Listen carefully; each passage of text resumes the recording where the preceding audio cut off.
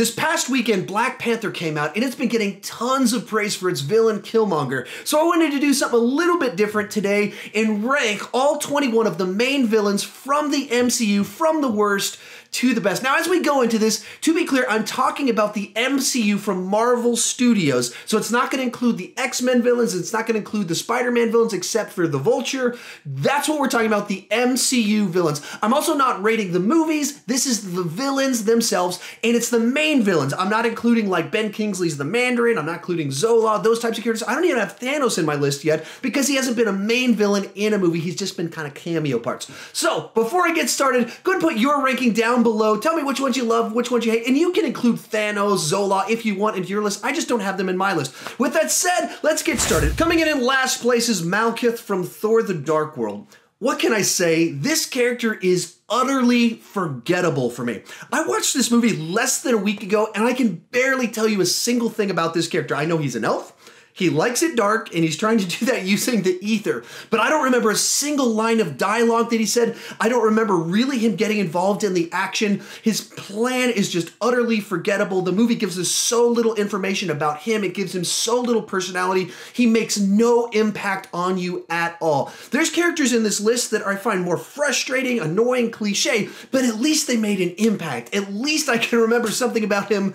Malekith is just forgettable.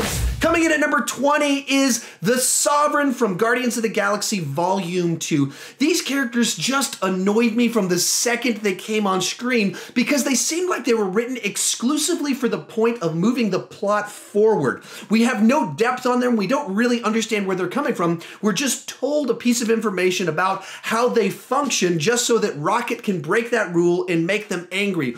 Beyond that, I really didn't care for the fact that the sound effects and the way they're designed is to sound like 80s video games.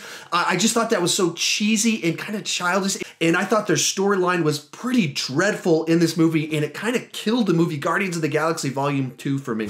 At number 19 is Caecilius from Doctor Strange. Much like Malekith, this is another character that's just very forgettable. He exists just to be the foil for a villain. We get just a little bit of background information about him and his connections to the wizard and why he wants to try and gain certain things to gain extra power.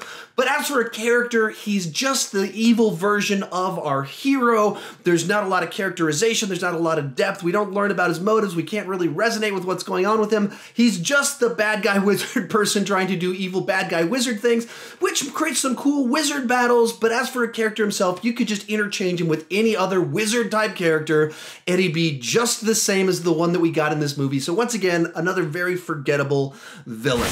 And number 18 is Yellow Jacket from Ant-Man. In and of itself, this character doesn't bother me. I like the actor Corey Stoll. The character creates some nice little battles in the end. Actually, that last third act with the Thomas the Train stuff, I think he's actually a really cool, fun little sequence inside the MCU. The problem here is that the character is just a new version of Obadiah Stane from the original Iron Man. He's the businessman that's over the company of one of our main characters, and he wants to sell things for his own profiteering thing. He's kind of jealous that he wasn't given information, and therefore he turns into a supervillain in the third act of the movie. We've seen it before, and therefore he's a very redundant, familiar, cliche villain. Number 17 is Whiplash from Iron Man 2. I think all the pieces are here with Whiplash to be a great villain. The idea of he's got a long history with the Starks, he's been wounded, harmed, you understand why he'd be angry, you understand why he has the brilliance to compete technologically with Tony Stark and Iron Man.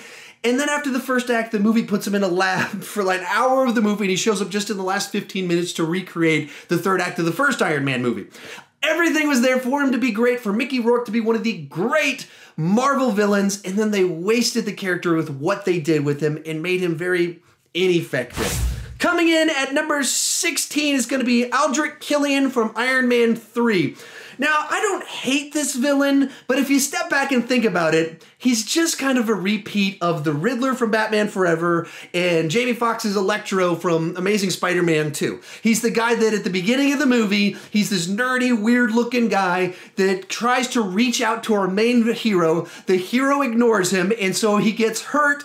Eventually, something happens that gives him superpowers. He becomes cool-looking, and he's out for revenge. So It's been done before. It's a little bit cliche. It feels out of place inside the Iron Man trilogy. The Extremis stuff feels out of place to me inside the Iron Man trilogy. It works in the Marvel Cinematic Universe, but it feels a little bit weird here in the Iron Man movies specifically. So overall, maybe there was some way this could have been better, but I did not like the way it eventually played out in this movie. Coming in at number 15 is Ego, the living planet from Guardians of the Galaxy Volume 2.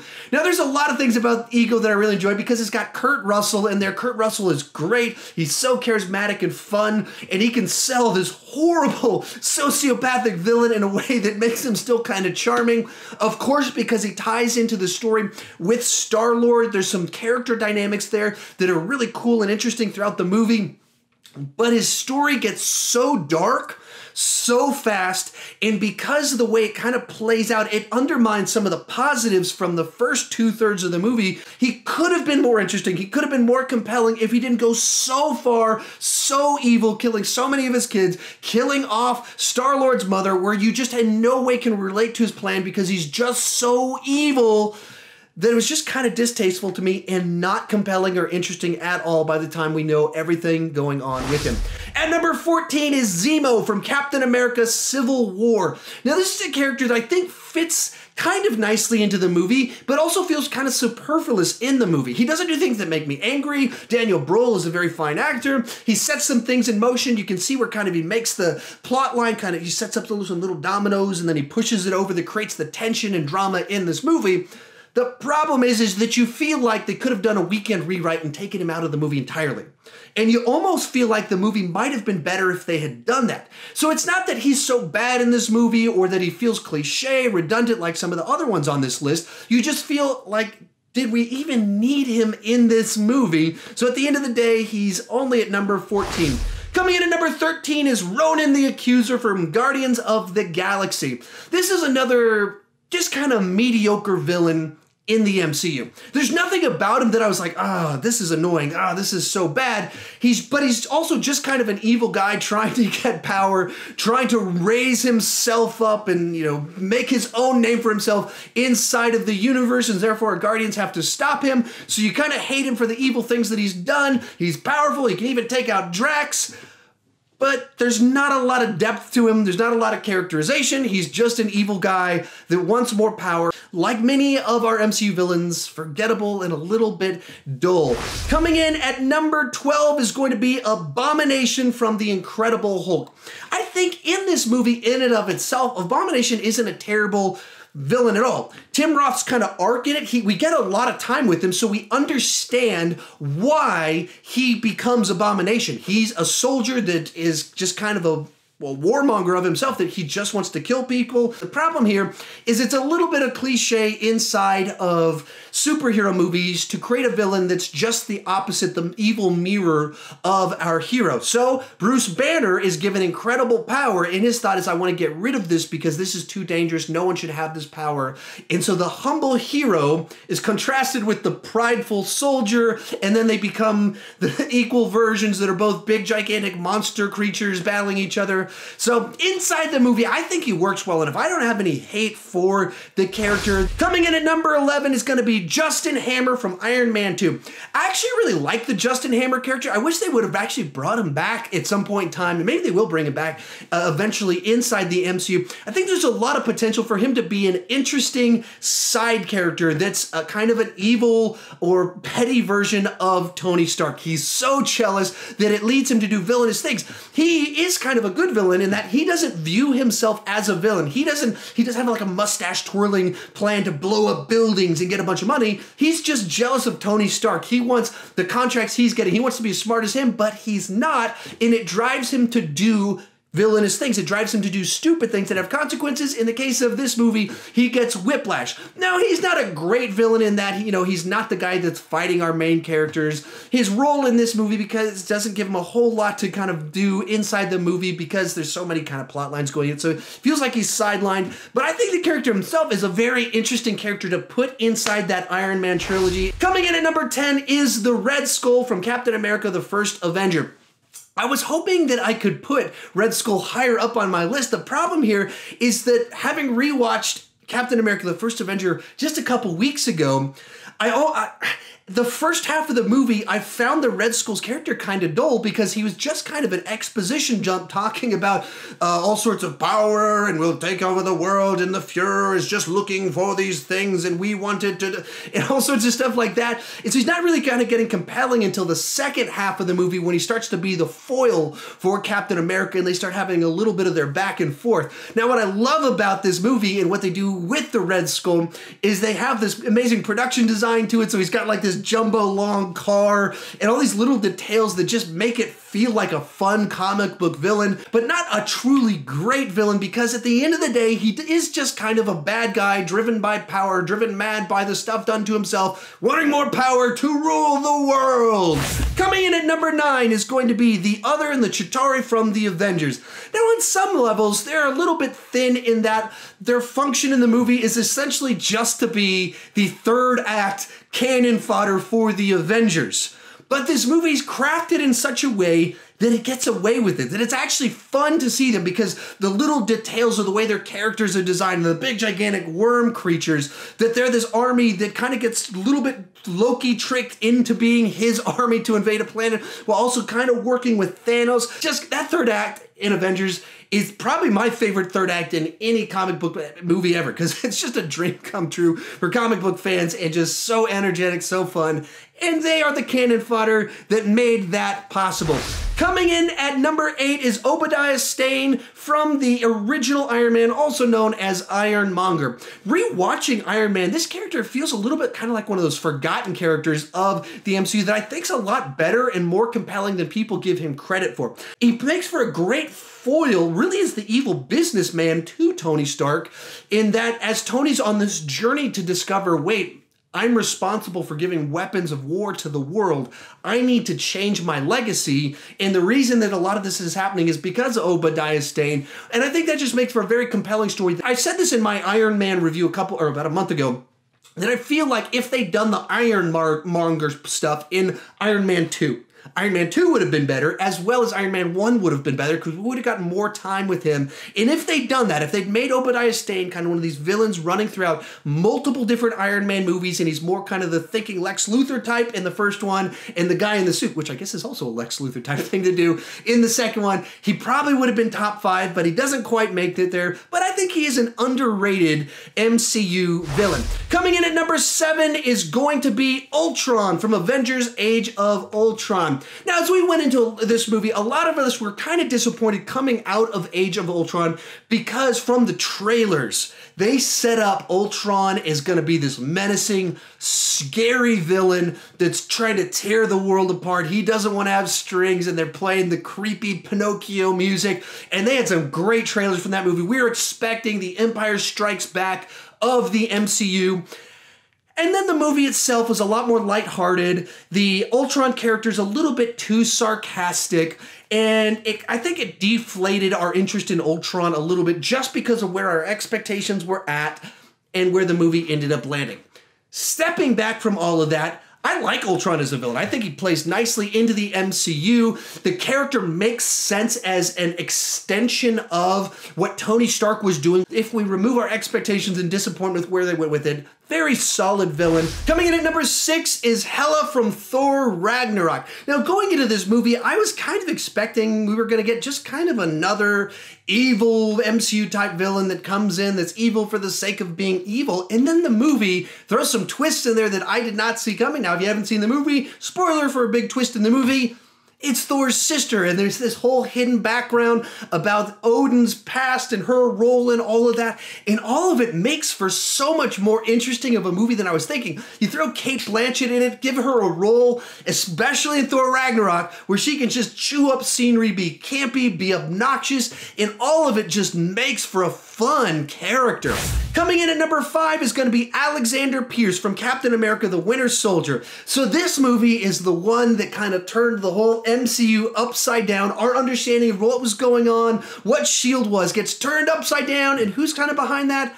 Alexander Pierce. And how did they do that? They get Robert Redford. They make this movie heavily inspired by 70s political thrillers, so they get a guy known for being in those types of movies, so even just his presence in the movie evokes a certain emotion of time past of a certain type of movie, and you just can see him as the evil villain guy. You can also see him as the dignified politician guy. You can see him as the businessman. You can see him in all the types of roles that this character was as you go through the movie, and you kind of like him, suspicious of him, and then you realize he's the guy that's turned our whole world upside down with his evilness. So this is a character that's not the guy that's out there punching Captain America in the face. He's the mastermind behind the scenes that built this whole network evil world inside of one of the absolute best movies in the MCU that turned the whole thing upside down. So he makes it into our top 5. Coming in at number 4 is going to be the Winter Soldier from Captain America, the Winter Soldier. They find a way with this one to bring back Bucky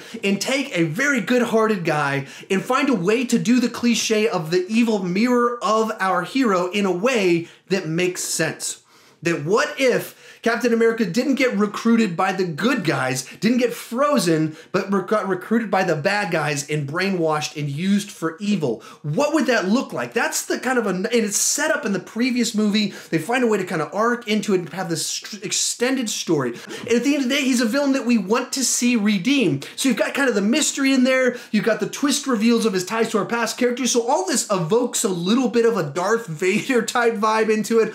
All of this makes for our Winter Soldier one of our more interesting and most interesting villains and compelling characters that's kind of an anti-hero by the end of it inside of the MCU. At number 3 is Killmonger from Black Panther. What makes him so fascinating is he represents a worldview and perspective. This movie has all sorts of themes that resonate with current politics, views, discussions going on, and what is the role of certain nations that have resources and power to the rest of the world. That idea is being explored throughout the movie, and so his perspective represents something that people can resonate with in that he's angry about things that are real.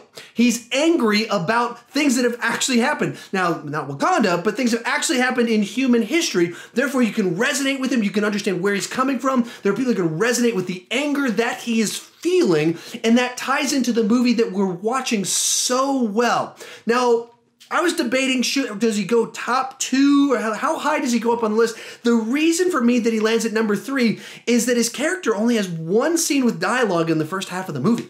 We only really get kind of half a movie of awesome Killmonger, worldview, perspective, all this type stuff going on. If we'd gotten more, perhaps he would have gotten higher up on the list for me. Our runner-up at number 2 is the Vulture from Spider-Man Homecoming. Now, what makes this character so fascinating and makes it into the top 2 for me is he's so different from the rest of the villains in the MCU. He's not trying to blow up the world. He's not trying to have these evil schemes or wants to kill anybody.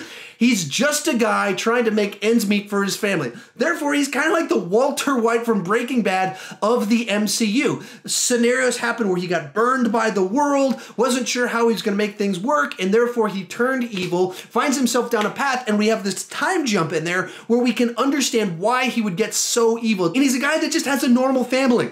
He's got normal life, and that's what's kind of driving his actions. All of this makes for a guy that almost feels relatable, someone you can connect with because it's Michael Keaton. He's actually very charismatic, very charming, very likable. All in all, one of the more interesting villains inside of the MCU for me because he's so different, so distinct. That's why, and maybe it's I don't know. Well, I'll find out in the comics section how controversial of a pick it is to have him at number 2. But in first place is Loki from Thor, the Avengers, and other films in the MCU.